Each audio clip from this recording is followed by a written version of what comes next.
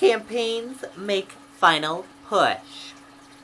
Before polls close on Tuesday evening, political campaigns will send out flocks of volunteers and staffers to shake loose every last voter.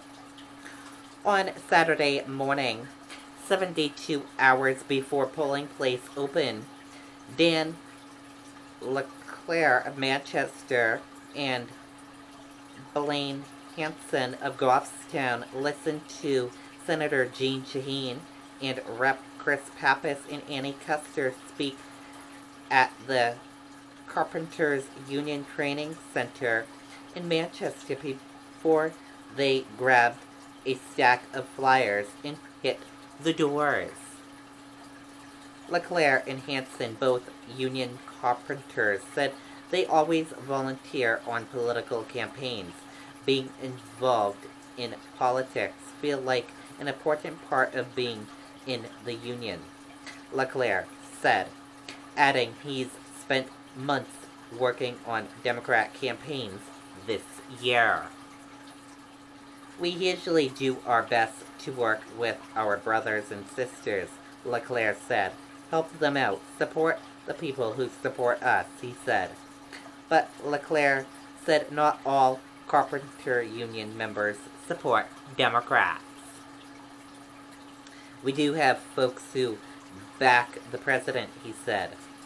Some you can have a conversation with, Hanson said, but some have made up their minds, which he said is okay. We're not going to start fights, he said. We give them all the information we can, but we're not strong-arming anybody. LeClaire said anybody he hoped he could make a difference this weekend by giving more voters information that could help them vote. It's my future. It's everybody else's future, LeClaire said. For the young guys to guys getting ready to retire. When volunteering, the campaign staffers call voters or knock on their doors this weekend.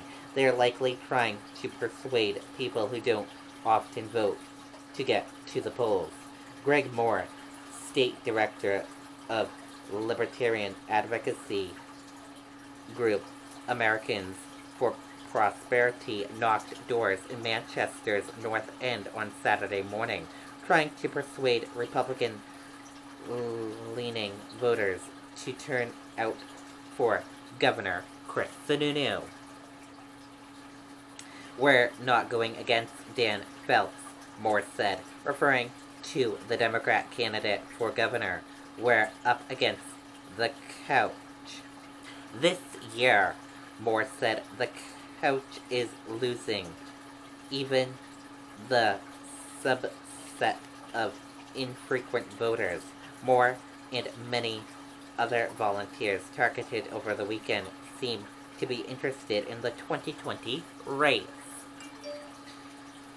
I've gone days without talking to someone who's not planning on voting, Moore said as he walked between houses on Earhart Street.